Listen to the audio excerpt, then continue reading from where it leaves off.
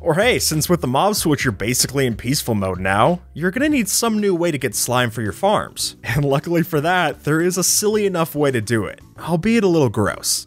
You see, in the game, pandas can occasionally sneeze out a slime ball, which, without even going into that, at the very least you can make a 2006 themed farm and get your slime needs covered without having to kill any mobs. Although the price you pay is it is gonna be a little slow, but that's kinda worth it for not having any other mobs.